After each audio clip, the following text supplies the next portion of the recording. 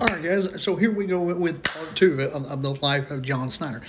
So I said I met some cool people and I've been to some interesting places. Well, my life has been like a bumpy roller coaster. There's been some good experiences, bad experiences, all of that for sure. And I do plan on going to explore other places down the road. You know, I really do love a good adventure. For sure. Like back in 2019, I stopped at this random location while on a road trip, and I noticed they still had a phone booth. I didn't know that they still had phone booths. Like, wow, I didn't know that they existed anymore. Like, but that was just a 1990 kind of thing. So that was mind blowing for sure. So. And then I continued on with my road trip and headed to Orange Beach, Alabama. I'm not sure if you guys been to Orange Beach, Alabama, or Gulf Shores, Alabama. Very cool places. I enjoyed that for sure. It was a good time. I got to see the ocean 2 different times, so that was nice. And, it was a nice time.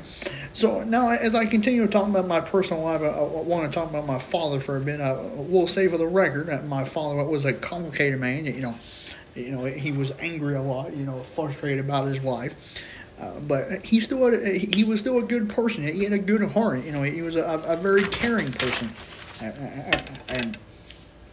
and I love and miss him so much.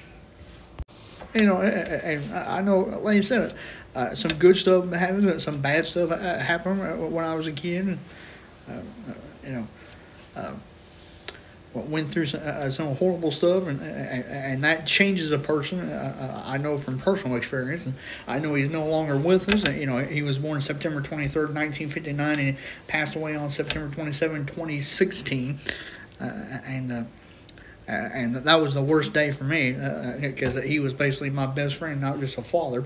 So, you know, I miss him so much and love him, and I know he's in a better place now.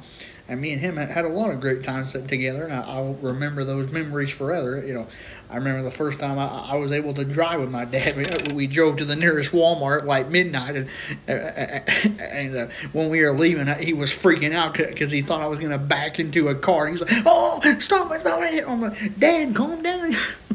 That was fun and interesting time for sure. I was glad that I got to know my dad. And also, me and him, I went to a Springfield Cardinals game back in 2011. That was so much fun. So, anyway. All right, guys. Part 3 will be coming up.